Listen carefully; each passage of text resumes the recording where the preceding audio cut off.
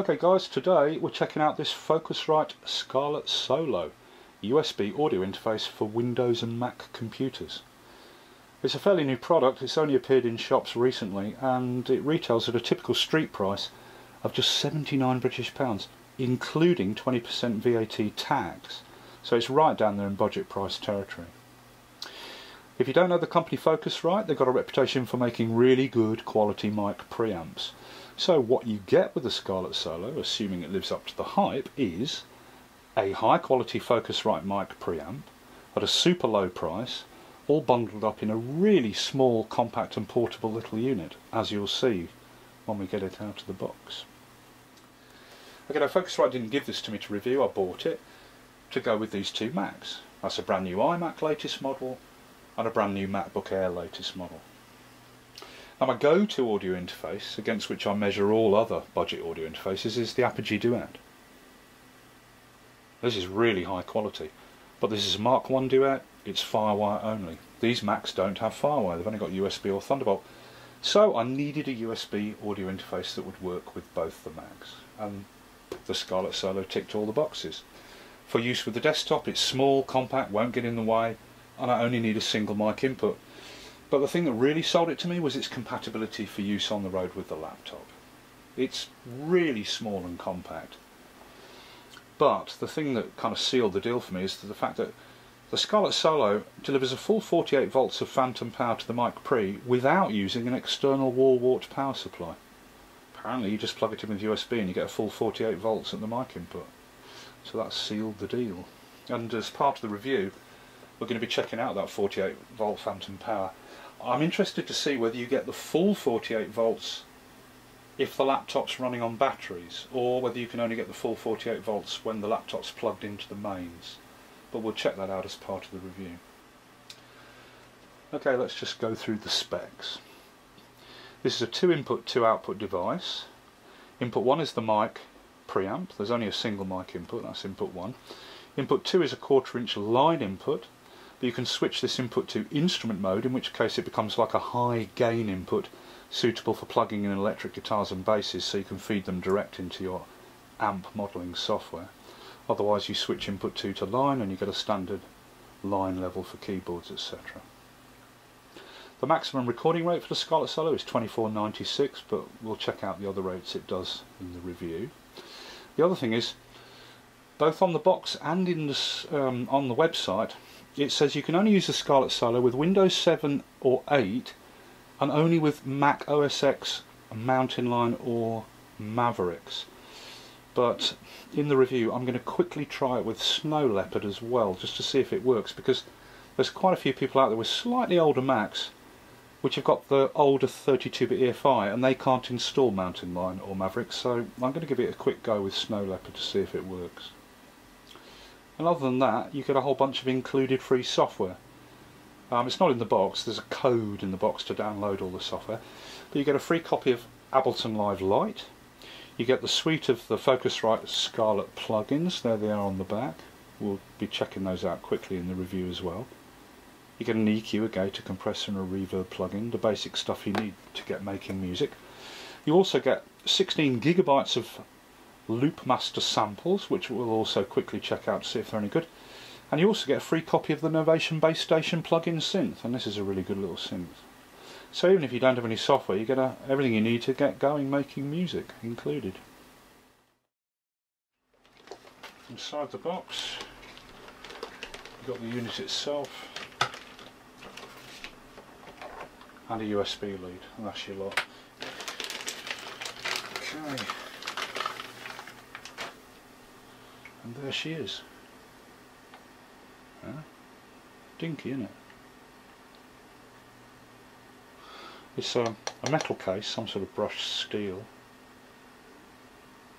Nice, really small.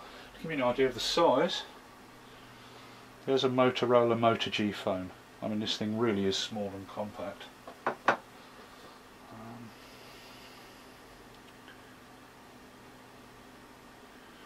Round at the back you've got a USB connection, RCA left, right out, and there's a Kensington lock. Oh, and by the way, full marks to Focusrite for adding nice big rubber feet. Line 6 could take a lesson from Focusrite, because when you put it on the desktop it's nice and firm and stuck there. You know, if the mic lead's plugged in and you accidentally knock the lead, this thing isn't going to go flying off the desk. I got really badly attacked for criticising the Line 6 Pocket Pod because it didn't have any rubber feet at all, and you have to put little bits of blue tack under it. But I mean, seriously, manufacturers, you know, nice big rubber feet like this means that when you put your little desktop unit on a desktop, if the cable connecting to it accidentally gets knocked, the thing isn't going to go and fly off the top onto the floor and break. And there it is. Okay, so let's get it plugged in. Let's plug the USB lead into the back, and the lights come on like that.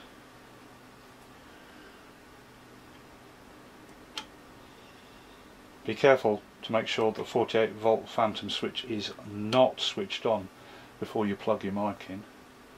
It was actually on out of the box, depressed. Okay, and the only light that's on at the moment is the little USB light. Okay, let's get a mic plugged in. Nothing's popped up on the iMac, by the way. Okay, let's plug in a mic. In she goes. This is a phantom power mic, so switch on the phantom power switch. Like that. Let's turn it up. Let me just talk into this mic over here. Come here, Mike. 1, 2, 1, 2, 3, 4. So you get that LED ring around both of the inputs, which gives you your signal level. If it's green, 1, 2, 3, 4, then you've got a decent level. But if it's too high, 1, 2, it goes red and you're overloading the input. Okay, that's quite dinky, isn't it? Okay, there's Logic's audio preferences. At the moment there's the built-in input microphone and output from the iMac. So let's input device, Scarlett Solo USB, output device, Scarlett Solo USB, buffer size, let's put it the lowest, 32 samples, and apply changes. Initializing core audio, right, there she is. Okay, I'll just get some headphones plugged in and we'll try that out. Okay, well, I've got it plugged in with the mic connected and everything. Down there. Okay, and well, the first thing is the headphone socket gives a nice hot level. I don't like headphone outputs to be too quiet, but just running the Ultra Beat with the headphone up full, it's nice and loud. And I've got the audio input with the input monitor on, and I'm getting a really nice, very clean, very clear vocal, I must say. And this is only using a budget Chinese condenser mic, but it sounds pretty damn good. Very crisp and smooth. That's nice, very nice. Sounds okay. Let me just try and get a bit of audio down there. Yeah, yeah, yeah, yeah, yeah, yeah, yeah, yeah, yeah, yeah, yeah. Yeah, I'm not the best singer. Let's just hear that back.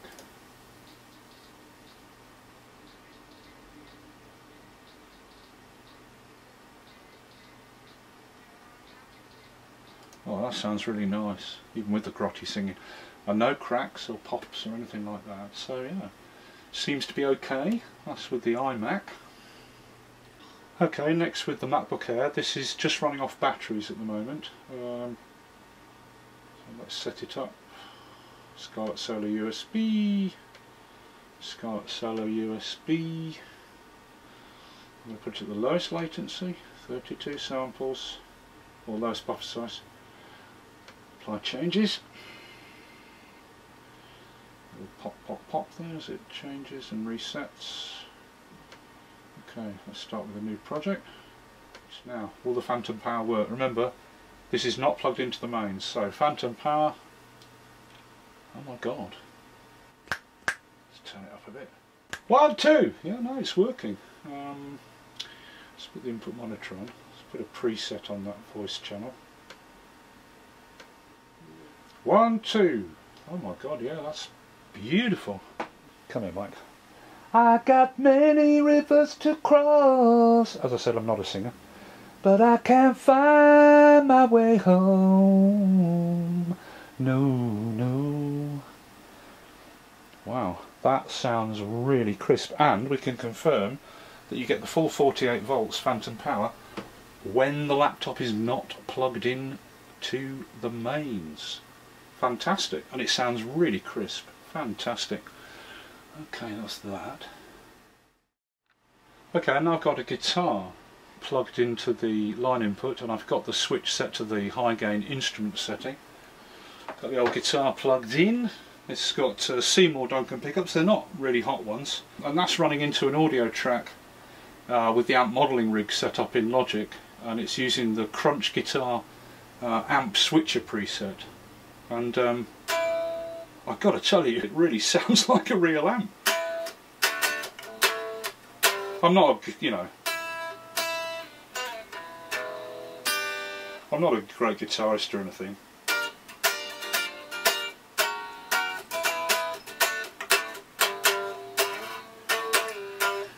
But it really, really, really sounds good.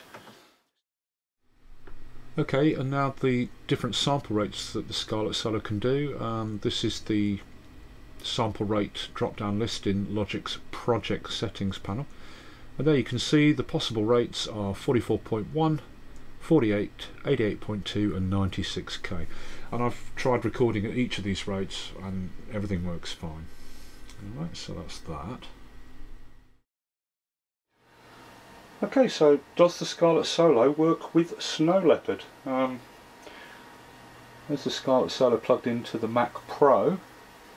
The phantom power's working and everything. That's the Mac Pro screen, and it's booted into Snow Leopard. I've got Logic 9 running, and if we look at the audio settings, there's the Scarlett Solo USB set as the input and output device. I've got it set to an in-out buffer size of 32 samples. And then if we look at the project audio settings there, and there's the possible sample rates. You can see 44.1, 48, 88.2 and 96. Okay, and it all seems to be working fine. I recorded a couple of tracks of audio at 44.1 at the moment it's set to. Everything seems fine, playback's fine, recording's fine, all seems okay. So we'll say that it works with the Snow Leopard, but I will do some more extensive tests, and if there's any problems I'll add, some notes. But it seems to be fine. So that's that. Okay, and now on to the summing up. Well, let's begin with the included software. The star of the show is the Scarlett plugin suite that's included free. I mean, they are superb little plugins, and they're actually sold in their own right as a separate product. So because of that, I've decided to do a separate mini review for the Scarlett plugin suite, and it'll be on our channel, and there'll be a link below to that review so you can check them out properly. They are great plugins, and I'm amazed, frankly, that they're included in the price of the Scarlett Solo. But there you go. The base station synth plugin, well, there's plenty of audio examples and video reviews of it out there for you to check out, so I don't need to talk about that. The Loopmaster sample collection, well, it's like a little mini taster selection showing off the Loopmaster's company product. So you get a little bit of everything. Reggae, drum and bass, different types of house, EDM, Latin, hip-hop, trap, drum and bass, a little bit of everything. And each mini collection includes drum loops, bass loops, music loops and transitions or fills. So it's a nice little freebie, yeah? And now onto the unit itself. Well, what can you say? £79. It's a fantastic little mic pre. I've used this for several days with a typical budget condenser mic, the kind of mic most people would have who might buy the Scarlett Solo, and I honestly can't really tell the difference between the Scarlett Solo and the Apogee Duet costing 4 times as much. It's a great little mic pre. And as we've seen, perfect for use with a laptop, you know, 48 volts from without a power supply, and even when the laptop's running from batteries. The instrument input is another fantastic addition. It's so simple, just switch to instrument, plug your guitar or bass in, straight into your amp modelling software, and the sound is superb, you know, easily good enough for demo work or even product, depending on how featured the instrument is, you know. Okay, now, it's all good, but there is a downside, and this is not a particular criticism of the Scarlett Solo, this is a criticism of most budget audio interfaces. Focusrite have not included any way to turn the speaker output off. So if you've got your speakers plugged into the RCA outputs on the back and you're recording, you've got to turn your speakers off before you begin to record, because you don't want the sound coming out the speakers. It'll get on the mic and ruin your recording, or worse, you could go into record mode with the speakers turned up really loud and get a horrendous feedback loop that could potentially destroy your speakers. You know, as I said, it's not a particular criticism of this product because it's common to a lot of audio interfaces, but given Focusrite's long experience in the professional recording industry, I am a bit surprised they haven't included any way to defeat the speakers. A simple switch on the front, I'm sure, wouldn't have increased the price of the unit that much.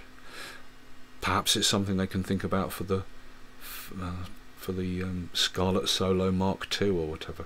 But the bottom line is, you know, you've got to continually turn your speakers off every time you want to record, and then if you're the kind of person who likes to listen back on speakers to what you've recorded, you then have to turn them back on again to listen to playback. And over a long day of recording, continually turning the speakers off, record, turn them back on to the playback, turn them off to record, turn them back on to playback, it can become a chore. But you know, as I said, this is common to a lot of audio interfaces. But leaving that aside, in summing up, I'd say, well, I don't often give a 10 out of 10 for a product, but in the case of this Scarlett Solo, to quote a famous film, this one goes to 11.